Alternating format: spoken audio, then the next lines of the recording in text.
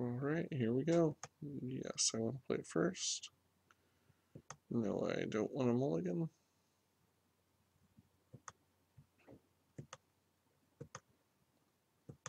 And the hope here is a turn 6 Armada Worm, and if I'm really lucky,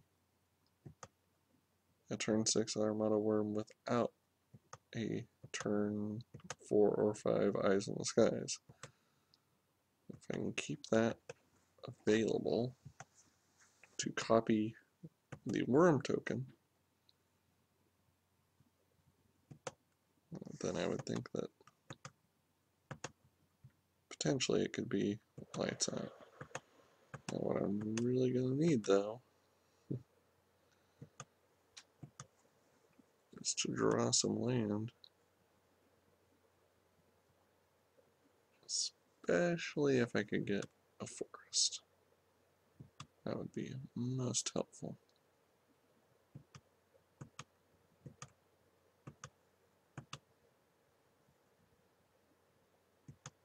And that didn't work.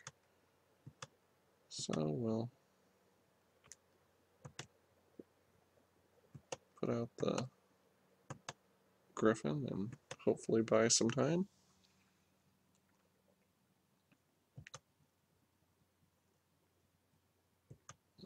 Chain Walker there. If I have to leave up a Chorus of Might, I can. Seller of Songbirds,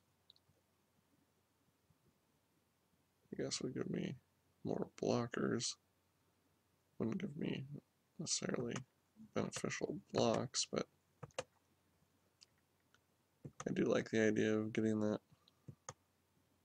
Chorus of Might up to a more substantial amount.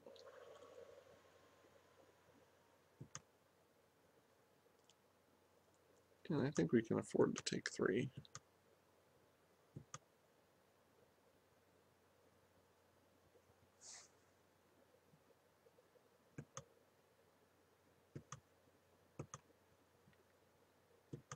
Excellent.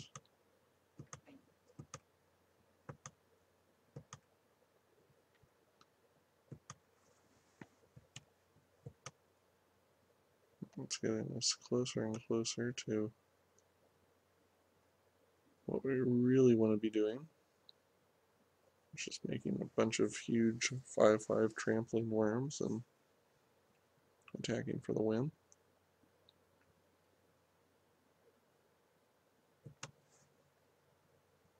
He'll probably make another guy who can't block,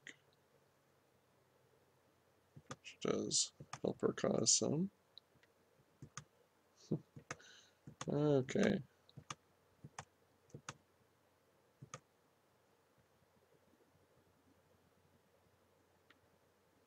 Well, this is definitely where potentially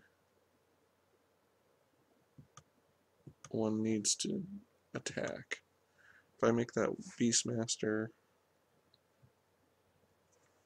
+1/+1 for each creature. Now if you burnt the Beastmaster, that's where the problem would come in, but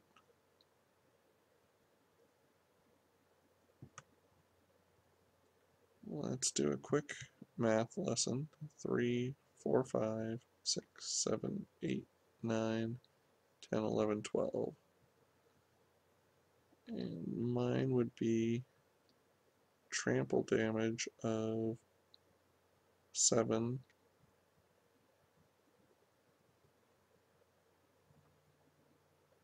And more.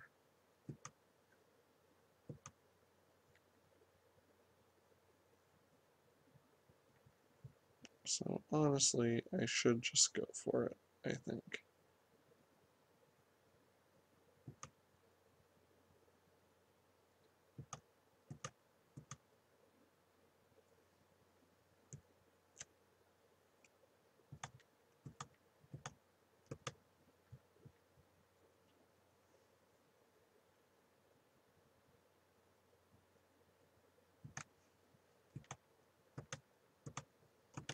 Before that resolves, give him the knight. I'll let him share it.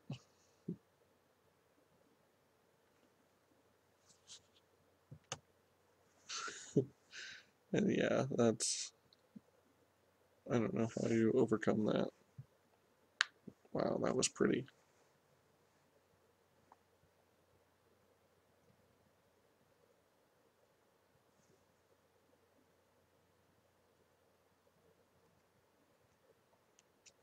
Well, let's go ahead. I didn't see any artifacts, so the Sundering Growth isn't really necessary. I think we play it again. I mean, it was such a dominant performance that I don't know if we really need to change it. I like this hand. The Vine can get me the other planes I need. I don't have any of my super big bombs, but even the Ooze is better in a hand like this because you don't, well, maybe you want to keep the Creeper Vine around for chorus numbers. It's hard to say, but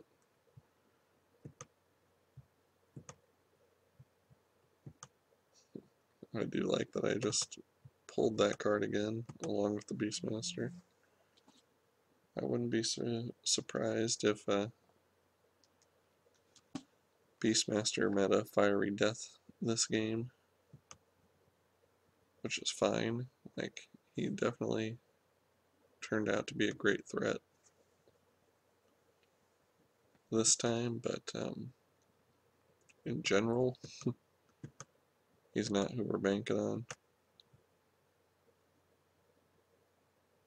In general, we're going for all of those other guys that came out along with the Beastmaster that cost way more. And here I already have 6 land in hand, so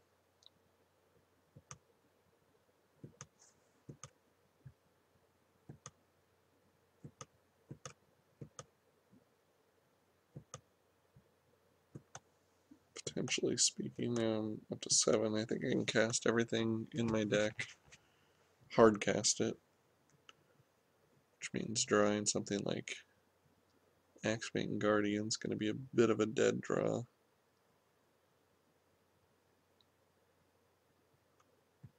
Once I get my hand thinned somewhat.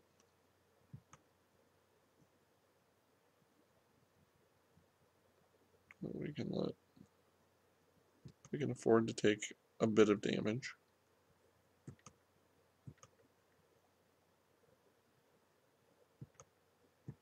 And land after land isn't good news.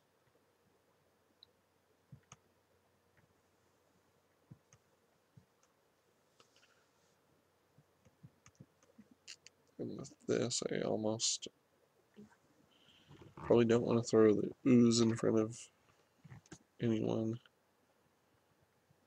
because I think potentially he gives a matchup problem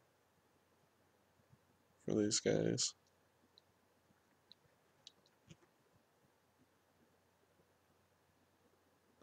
That's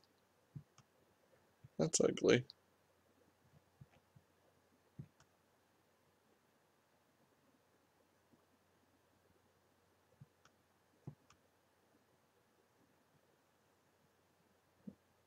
That's definitely going to require a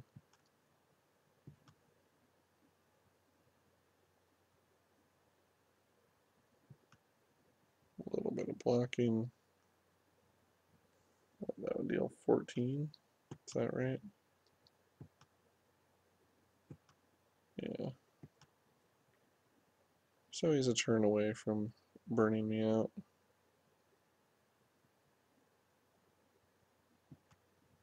And if I attacked, it's +4/+4.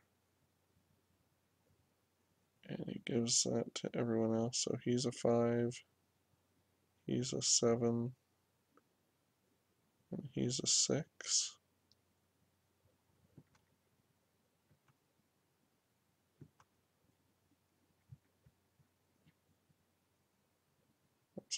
5, 7, 6, that's 12.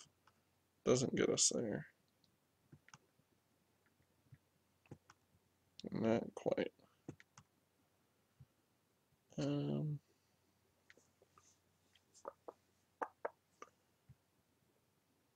Well, so I have to just wait, which is unfortunate.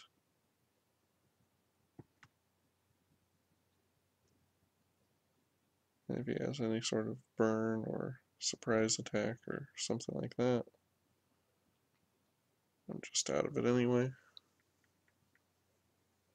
Or if he had another Traitorous Instinct.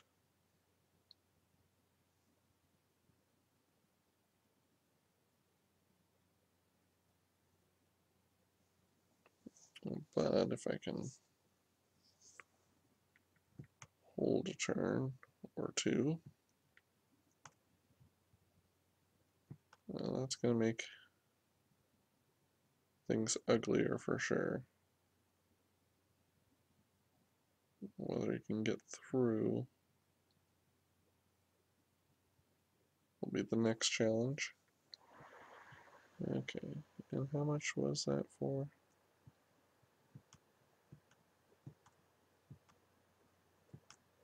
Whatever the case, I have to put it on him to try to survive. And that's made his attack pretty unprofitable if he decides to go for it. But he does. Or doesn't. Or does?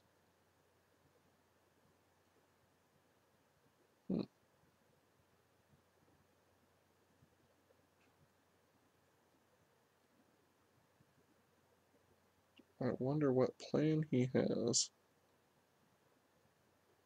that I don't understand.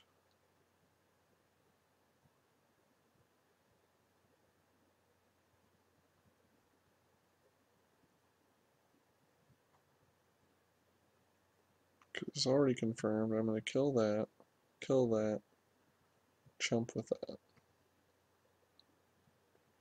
I feel like Fencing Ace potentially is more dangerous than the Ash Zealot.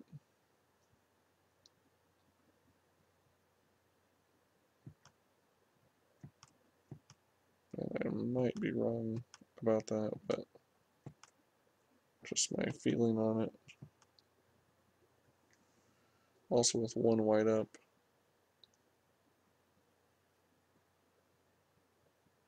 you could go for Swift Justice if he had it, which he does. So that'll take out the Beastmaster.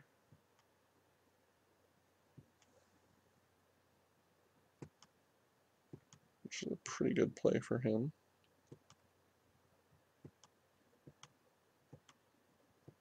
And Songbirds isn't a bad play for me.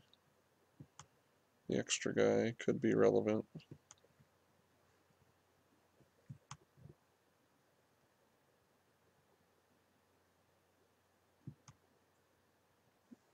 He gets another threat on board here. But we're still a bit of a stalemate.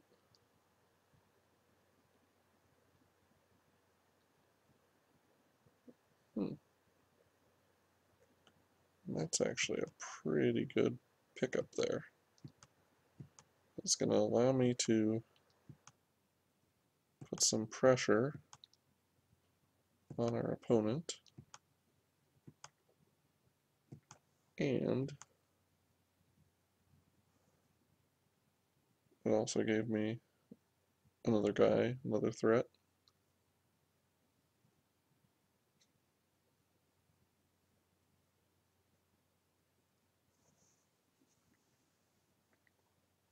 And he could potentially have, I don't even know, Avenging Arrow or something like that.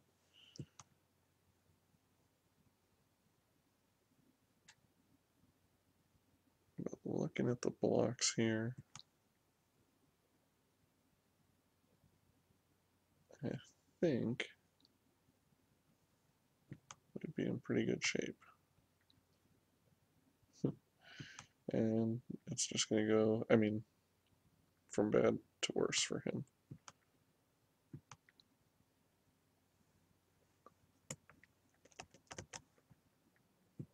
So I'll go ahead and swing with the Griffin. See what it'll give me. Didn't show me anything. But now I'm going to show him something real scary. And now my forces greatly outmatch his. Ooh. Ooh, ooh, ooh. And now his outmatch mine.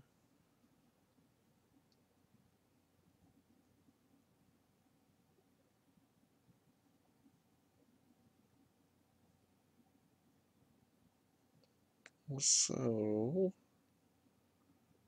if I'm him, what do I take? Take 2 flyers in that? That makes sense. I should have pumped him a couple times.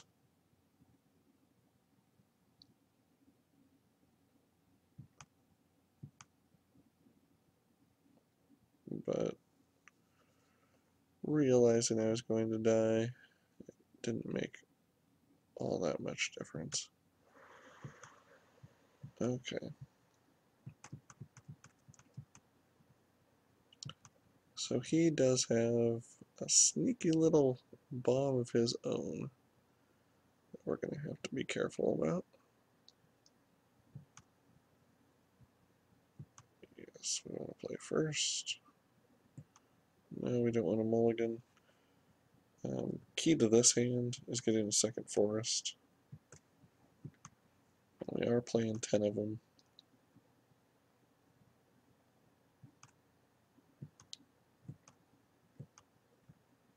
I can get the second forest or an X-Bane Guardian. That could help me get there too.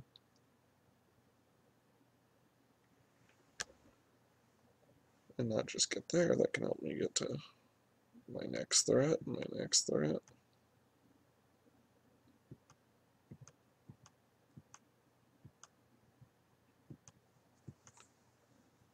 If he attacks in, I don't block unless he's right. So there, I have to take it.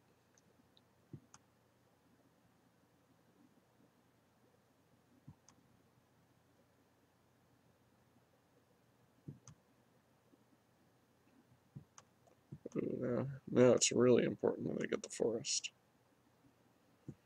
And I didn't.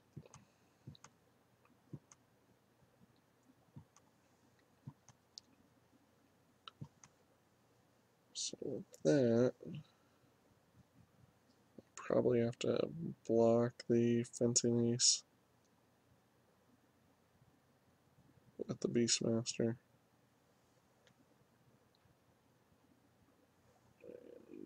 What, pray tell, is he doing?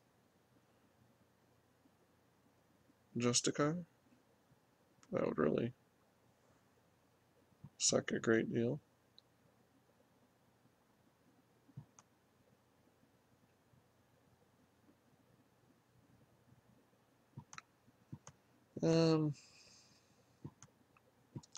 Don't like taking the other 4, but that easily would have gotten to 4 had I not. Here, getting the second forest, I think, is an important play. It's going to give me quite a few options the next turn. Biggest of which is that I'm going to put out the Armada Worm, and if I have to double block, I double block. This one's kind of a No brainer. Goodbye, Gate Creeper.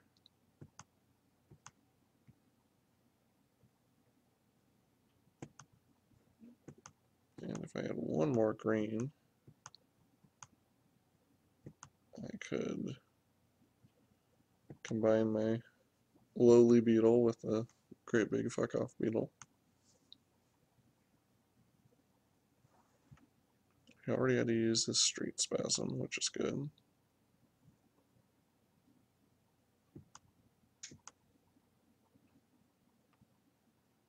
And now I start getting a few more options. To me, I think I swing with both of those. We don't want to give him enough time to get to his answer.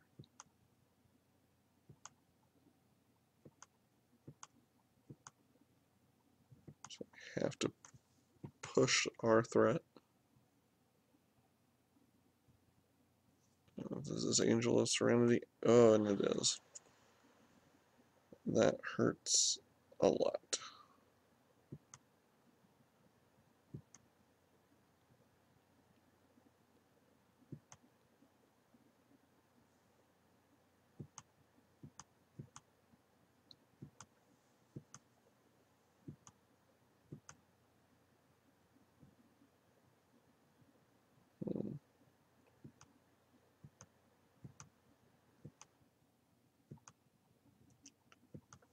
Don't love that play, but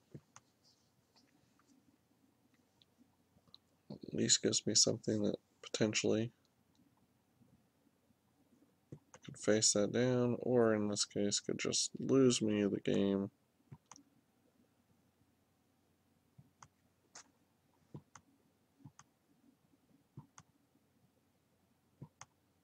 You know, sometimes the angel kills you. I guess. Maybe 2 games in a row. So good. I'm glad you out mythicked me, Duger.